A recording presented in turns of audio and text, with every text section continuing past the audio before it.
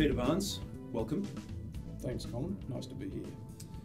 Given our increasing exposure to the information about brain plasticity, you must have had a thought or two about your own methods for developing creativity and innovation, particularly in business. Sure.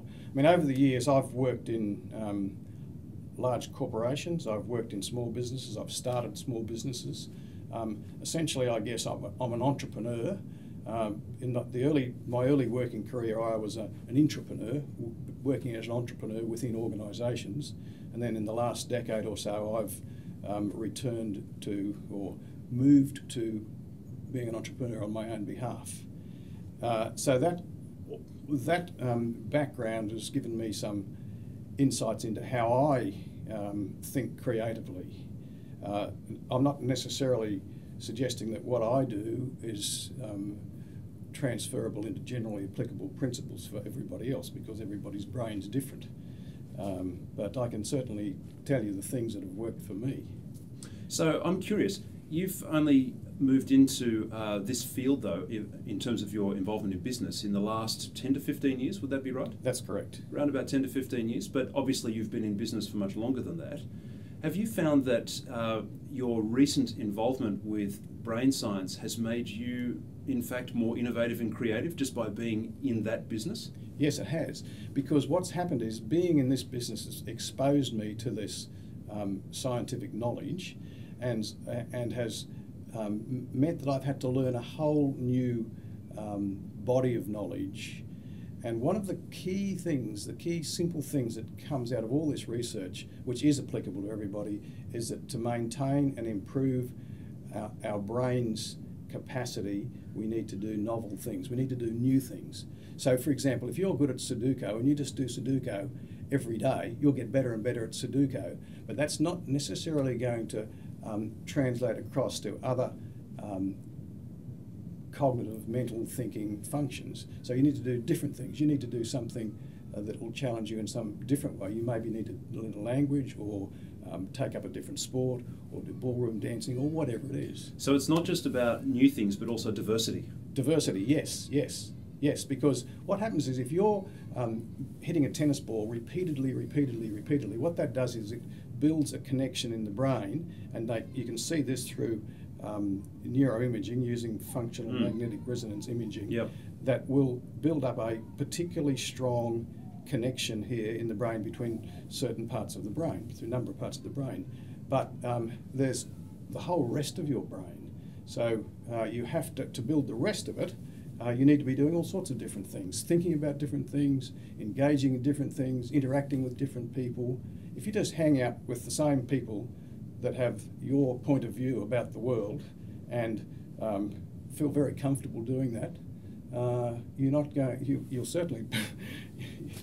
to end up with a very flexible brain. It sounds like you would just get very good at doing exactly what you were doing a lot of. That's right. So if you're narrowing your focus, you'll just get very, very good at narrowing your focus. That's exactly right. And there's not necessarily a bad thing.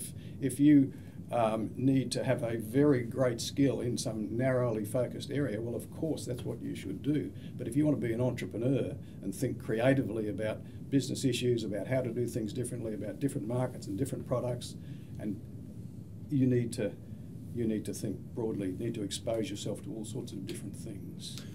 This is not just a young person's thing.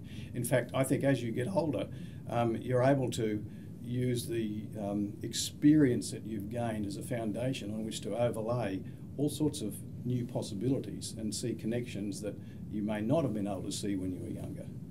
So age may be an advantage in some innovative fields. Excellent. I look forward to getting older. That sounds great. Most people probably don't look forward to that. So we've talked about the general principles that you've come across. Are you able to share some that you personally use? I mean, what methods do you personally use to be innovative and creative, and how do you use those in your business?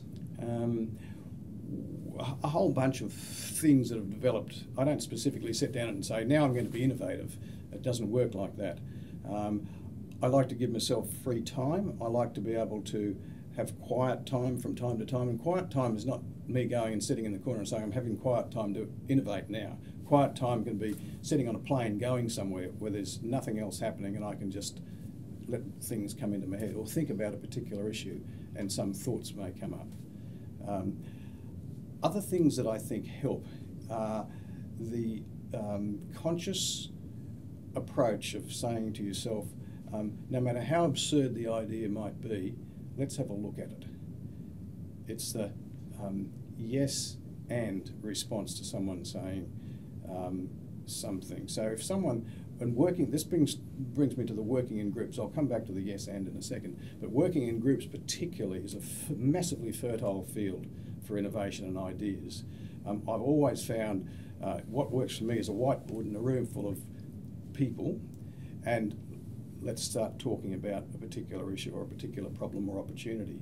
And anything is possible in the context is anything is possible, and never to say no but to a suggestion. If someone makes what seems to be on the face of it an absurd suggestion, an absurd idea, don't say no but that won't work. Say yes and how might that work, or how might that affect something else? And that process, it can be massively creative.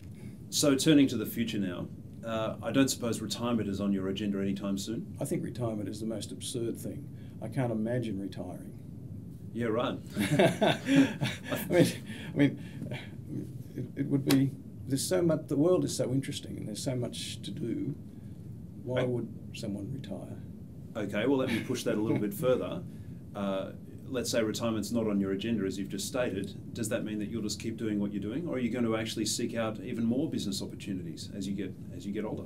Oh, absolutely. I mean, if this particular business that I'm working in now, I may sell this business down the track somewhere.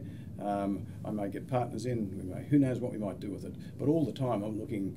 I have 2 or 3 or 4 different business ideas going at once. There's a number of businesses in various forms of evolution. I'm not just working on this one business right now.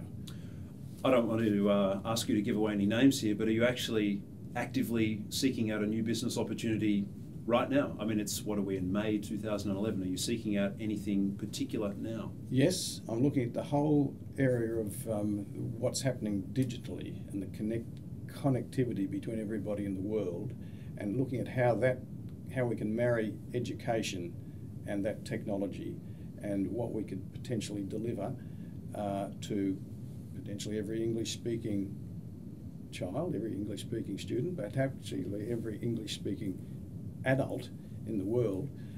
All have needs to learn things, and the old structured go into a classroom, go into a lecture, sit down, read the textbook, maybe get a bit of stuff off the internet and learn, seems to me there's a better way. So I think I'm looking for opportunities there. Peter Barnes, sounds like a very exciting future. Thank you very much for joining us. Pleasure, Colin. Thank you.